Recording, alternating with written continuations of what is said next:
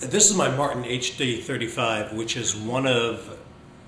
is actually my favorite acoustic guitar that I own. And it's the first real series guitar that I ever bought. I bought it up on 48th Street when I was with my friend Nate Land years ago, and we'd spent a whole afternoon trying out different guitars, this one, that one, every manufacturer that you could imagine. And God, I swear, I thought to myself at the end of this day that my head was going to spin, and that I'd spent all this money and what might have been the wrong guitar. And I was almost afraid to play it that night, thinking I might not like it. So finally the next morning I picked it up and just listened to it, and the way an acoustic guitar just really feels against your body. You should be able to feel every vibration. I knew right then that it was the right guitar. And nowadays still, I write my rock songs on it, something like, this is Love Crushed Velvet.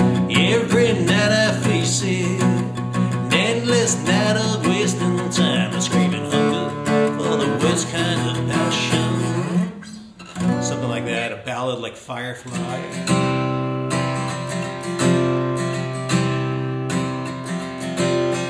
Firefly, your dream's gone by. Or something kind of intermediate, grooving, quite a little bit more up-tempo, something like Hipster, the song I just finished.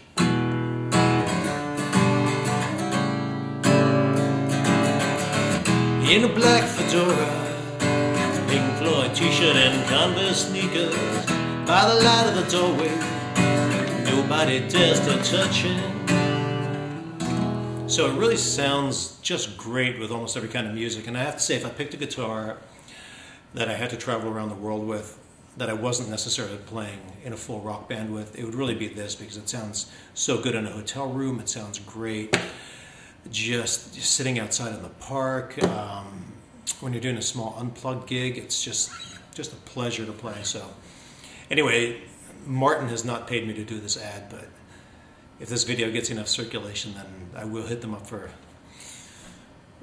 at least maybe they'll give me a second one.